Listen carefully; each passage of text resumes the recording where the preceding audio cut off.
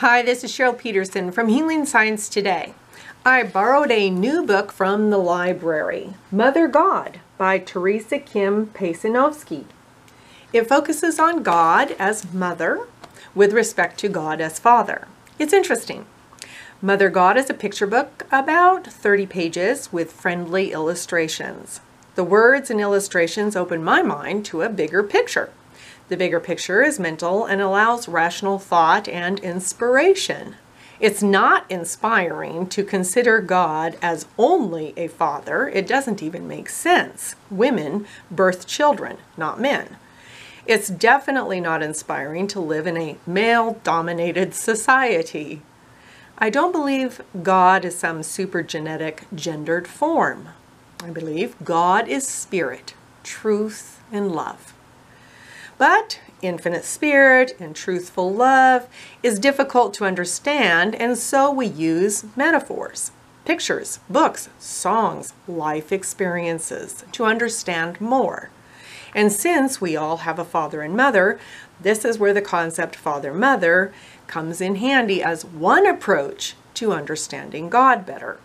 It's not the only approach, and we need to be mindful of the people who didn't have good parents. Not every human parent understands how to express the best of fatherhood and motherhood. I myself, as a mother and grandmother, am still learning. This approach of a father-mother God must be used appropriately with respect to each individual's background. The book, Mother God, it does show human mothers expressing the traits of wisdom and kindness. Mothering is also shown by a hen gathering her chicks under her wings or a mother bear protecting her cubs. There are no scriptural quotes in the book, but I do know that the concept of a father-mother God has been thought and written about for thousands of years.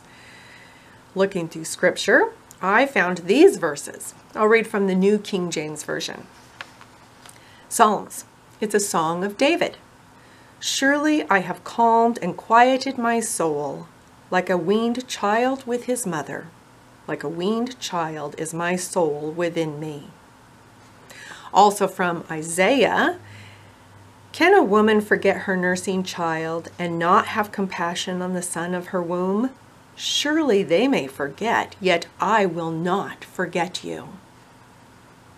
Again in Isaiah, as one whom his mother comforts, so I will comfort you, and you shall be comforted in Jerusalem. Definitely motherly qualities. And Jesus comes along and pries open further this idea of Mother God. From the Gospel of Luke, Jesus said, "O Jerusalem, Jerusalem, the one who kills the prophets and stones those who are sent to her. How often I wanted to gather your children together, as a hen gathers her brood under her wings, but you are not willing."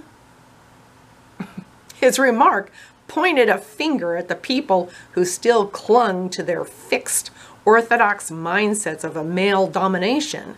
But yet, Jesus' words persuaded truth seekers to see God as mother.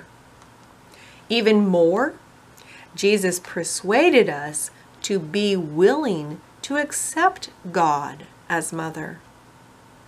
But then Jesus had a good mom. He trusted his parents, and probably for good reason.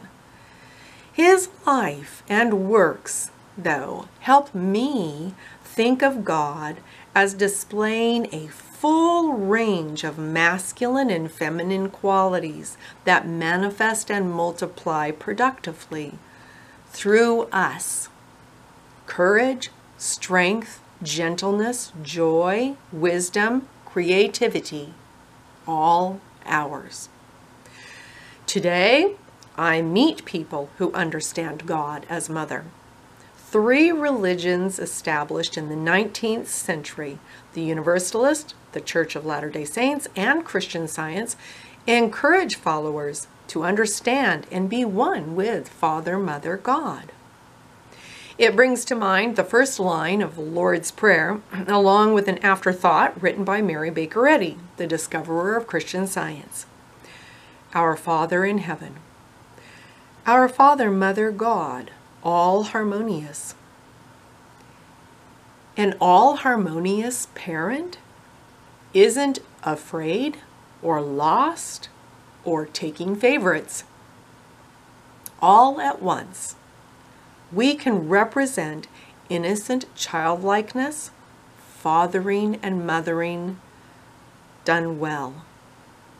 If God is a complete creator, we have the approval to manifest a transparency that shines with a trustful and trusted whole family, connected by the blood of divine understanding, Christ.